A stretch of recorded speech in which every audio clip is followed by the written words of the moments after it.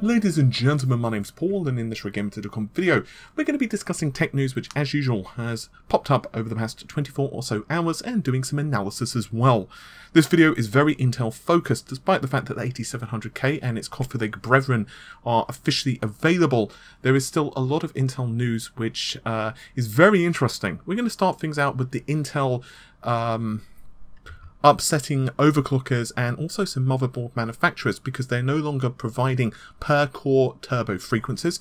Then we're going to move over to the 8700K Ultra Edition, which is actually created by overclockers. We'll go into that in a moment, plus also discuss a little bit on 8700K overclocking, and then we're going to finish the video with Tiger Lake, because what's better than 6 cores, 12 threads? No, don't say Ryzen. We're going to instead say Tiger Lake. This one's quite cool. But as I said, we're going to start things out with the turbo frequencies per core. Very quick aside, I've actually just received the MSI X399 board and also a Threadripper 1950X. So that review is coming up over, well, as soon as possible. I've got to order a cooler for it. On top of that, I have basically finished half of the interview with Neil Trevitt for the Nvidia side, so hopefully I'm going to get that up tomorrow. And then there'll be the Vulkan side, which will probably be up a few days later. The rest of the stuff is going to come up as quickly as possible. Now, back on to the news itself. On with the show. So, even before the 8700K and its ilk were launched, one thing was running around the internet, and I didn't really want to say much because I wanted to see if things changed on release. And that is that there was no actual per core turbo frequencies that were announced. Now, Extreme Tech actually grabbed some details on this. I'd like to thank viewer Joe for sending this over. I'm going to read this out verbatim. We're no longer disclosing this level of detail as it's proprietary to Intel. Intel only specifies processor frequencies for base and single core turbo in our frequency marketing and technical collateral, such as ARC, and not the multi-core turbo speed frequencies. We're aligning our communications to be consistent. All turbo frequencies are opportunistic given their dependency on system configuration and workloads. Okay. That's not ideal, because there is a couple of issues with that. The first thing is that not all Intel processors scale linearly like this. They're not all as aggressive, I guess is the best way of putting it. Therefore, the 8700K has 4.3 GHz. We all know that. That's, of course, if it's running on all 6 cores. So does that mean it's a 4.3 GHz processor then? Well, yes. No, because if you're only running a single core, it hits more like 4.6 to 4.7. Now, the reason I say more like is obviously it does depend on what's going on, and that's the issue. So, the basic bottom line is generally, if you have fewer processor cores, if you have fewer processor cores which are functional, working, the clock speeds go higher. This is obviously because of heat, power consumption. You get the idea. The problem is, though, this is not necessarily always the case, because in some instances, product generations also differ. The other issue, and this one's more perhaps going to affect motherboard vendors and also overclockers, is that a lot of motherboard vendors don't actually implement Turbo Boost too well. So, it's very frustrating, because what we're going to start having now is not only do you have to concern yourself with the motherboard itself, but also the processor. So it's going to really make things more difficult to dial things in. This is kind of outside the scope of this video because it is more of a news video with some technical analysis rather than, you know, an entire deep delve into Intel overclocking. But I will link the Extreme Tech article, which does go deeper into this if you are curious. I don't like this personally, especially given the fact that some of these processors are K. Like, if it's an 8600K or an 8700K, it kind of pisses me off. Excuse the French, but it does annoy me because, well, it's supposed to be overclocking in mind. So I kind of want to know that stuff ahead of time. Okay, now, this is not an official Intel product. I just want to clarify this, because some people are going to be like, what? There's another 8700K? And probably, you know, start freaking out. No. So this is the Ultra Edition. For some reason, whenever I hear that word Ultra, it just makes me think of Killer Instinct. Ultra! Sorry. So Case King and Debauer are deciding to, well, do the whole delidding thing, but go absolutely crazy with it. What does this mean? Well, essentially you can just buy a pre-binned chip, but also it's delidded. Not only that, but the heat spreader itself, the new one that's plonked on, is made from 99.9% silver. So obviously there are different levels of this, and I won't read out all of them because I'll be here until Christmas.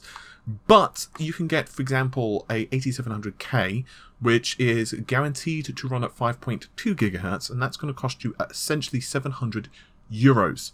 Now, you can get a lot of these different chips, and obviously all of them have different guarantees of frequency, obviously, and you're of course going to sing along with me here. It does depend on your cooling. Like if you're basically just aiming a little mini fan at it and that's about your lot, then, well, they can't guarantee that. But assuming you've got a decent AIO or whatever, in theory you should be able to get the appropriate clock speed. So it's kind of cool. The issue is you're basically paying twice the price for a CPU. Is that worth it to you? Well, if you have the cash, yes. Frankly, I would, at that point, if I'm going to spend $700, I'd rather put it on a Threadripper. That's just me. Obviously, your money, your thing, that's down to you. For gaming, however, if gaming is your thing, and yes, I'm going to get some people commenting that, you know, the Threadrippers are good for gaming, and I'm not disputing that, but if gaming is your thing, the 8700K is a very good processor, so maybe this would be worth it. Speaking of it might be worth it, just another tiny little thing, and this is also from Debauer himself. He has managed to, well, yeah, he's doubled the clock speed of a 8700K.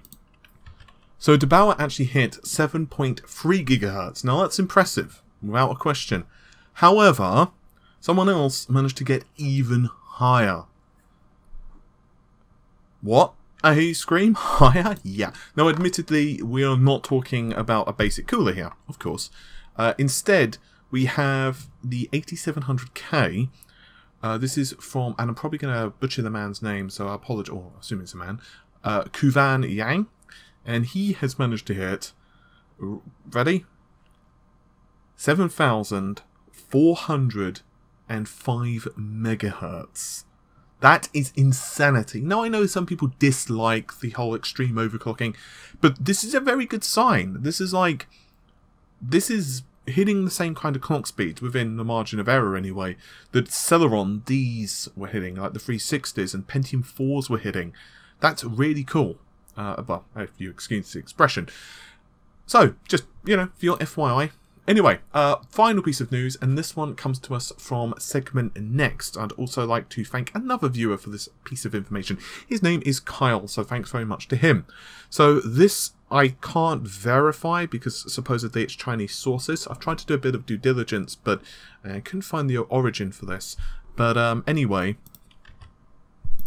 to cut a long story short, and yes, brevity sometimes is something I can do. Not very often, I grant you. What we have is the 2017 to 2019 roadmap for Intel, and with that we have two very interesting set of results. The first, or not results, but processors. Bloody hell, I got there eventually. Anyway, so currently we're looking at the 8600, 8700, 8750, which is not out yet, quite interesting. So that tells us that that's going to be based on CannonLake. Then we get, and this is where I want a drum roll, please. If you can do that in your head, that would be great. I don't want to deafen people. After that, we're going to hit the 9600, 9700, 9750. Now, those little suckers are going to have 8 cores, 16 threads. The beauty of them, however, and this, by the way, is Ice and Tiger Lake. I've kind of not mentioning this because it's on screen after all.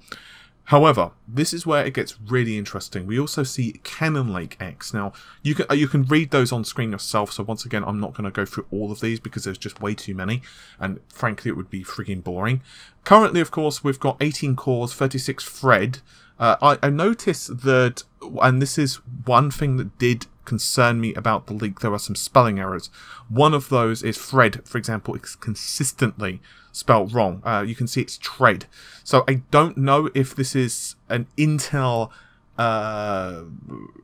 mode map that's just been copied and pasted, whether this is leak, whether it's because it's Chinese, I don't know. As I said, I'm just reporting what Segment Next are saying. So basically, I'm throwing them under the bus, essentially. But anyway, if this, to be honest, I wouldn't be surprised if this is true. Even if the leak's false, as in like this is just made up, I wouldn't be surprised if this turns out to be roughly on par with what we see. Anyway, so currently, of course, we've got 18 cores, 36 threads. That's with Skylake X. Its successor, which, wait for it, CannonLake X. That thing is going to have up to 22 cores, 44 threads, of course, hyper-threading.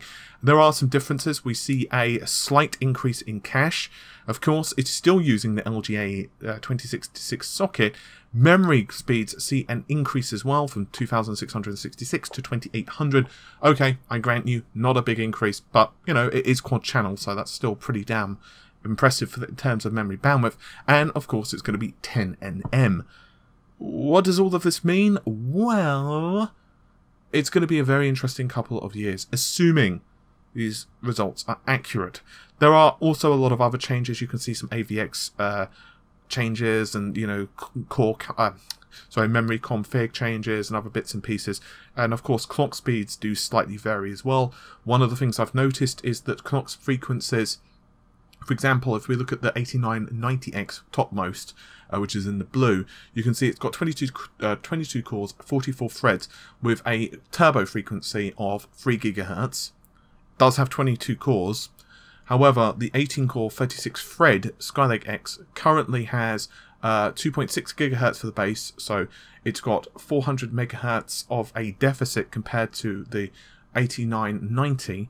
But the turbo frequency also is ever so slightly slower, so 4.1 GHz of the 8990 compared to Skylake X's 4.2. So it's quite finicky, and I wouldn't be surprised if some of this stuff does change. I wouldn't be surprised if clock speeds in particular change, but it is very interesting. To me, of course, the winner, if you will, is undoubtedly going to be the i7s and the i5s on the mainstream sockets. So 8 cores, 16 threads. About to say 16 cores, and the same number of threads. That would be very weird. But anyway, if IceLake does really have 8 cores, 16 threads, or treads if you prefer, it's going to have 16 treads.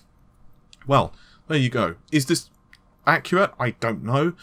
I'm basically on the fence. It really concerns me that there's that name that's wrong. However, this does roughly go on par with other leaks we've seen before, and quite frankly, I wouldn't be surprised if it's genuine.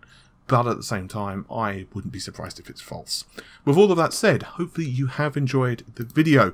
Normal stuff, if you've liked it, well, click the like button. If you would like more content, click the subscribe button, and give me a big internet hug. With all of that said, take care of yourselves. Bye for now.